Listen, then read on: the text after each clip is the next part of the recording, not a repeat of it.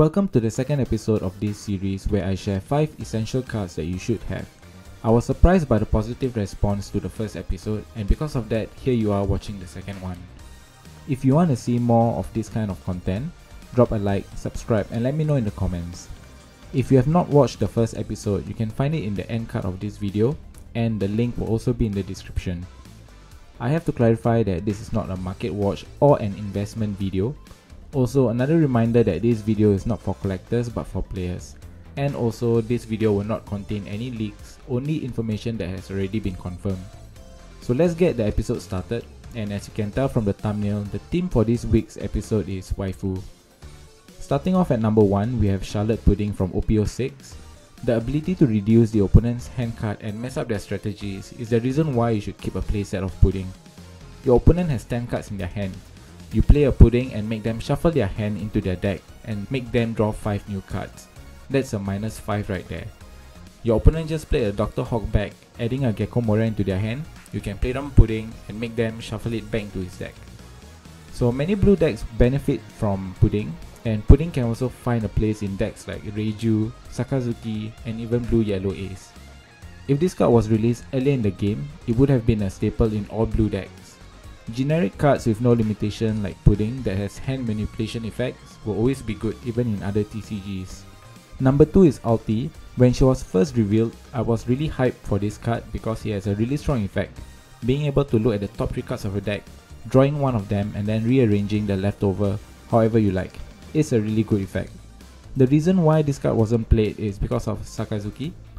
Sakazuki can do what she does more efficiently. However, I feel this card will see play in the future. We still have many Animal Pirates character that has not received the leader treatment like Ulti, Page 1 and Black Maria. Ultimately, why I would keep a playset of Ulti is because of its good effect. I can see it being played more in the future when there are more ways to cheat out a 4-cost character, or when we get more Animal Pirate support, which we know we'll be getting sooner or later.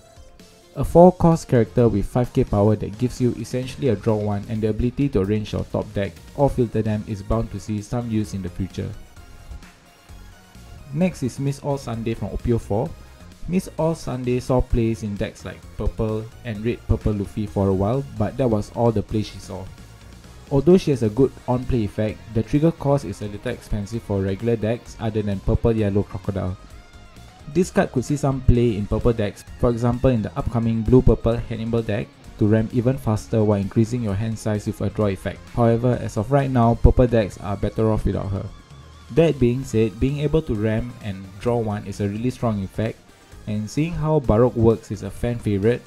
This card might see use in the future when we get more support for the archetype. Moving on to number 4 is Khalifa from OPO3. She is a 4-cost character that has the ability to filter your hand and set up your trash, as on-play effect is you get to draw 2 and discard 2 similar to Sabo. On top of that, she also has a cost reduction effect. Firstly, being a 4-cost character makes it a valid target for Gecko Moria, even though she is not currently used. She also has 2k counter, which makes it a staple for Rob Lucci decks. As of now, there's only one CP9 leader, and I'm sure it won't be the last time we are seeing them. So in the future, when CP9 or Cypher Pole archetype gets more support, this card will definitely see a lot of play. Finally, at number 5, the last card in this video is Vivi. Why I want to keep a playset of Vivi is because of cards like 9-cost Sanji. Once we get a better blue and red leader, I feel Vivi becomes somewhat playable. And with the lack of Alabaster leader or support in the game right now, I'm pretty sure we'll be seeing more of Alabaster soon. And they might even have ways to build a deck around their princess Vivi. Vivi is also a fan favorite, which will definitely see more love. Maybe if Sakazuki or Gecko Moria wasn't around, this card could have some use, and that's why I'm keeping a playset of her just in case. So to round up the video, these are the 5 cards that I feel you should have. Like the previous episode, if this video does well, we'll continue this series again next week. So if you've enjoyed the video, drop a like, consider subscribing to the channel. Let me know in the comments what you think of the video and if you want to see more of this kind of content, and what card do you want to see next appear in this series.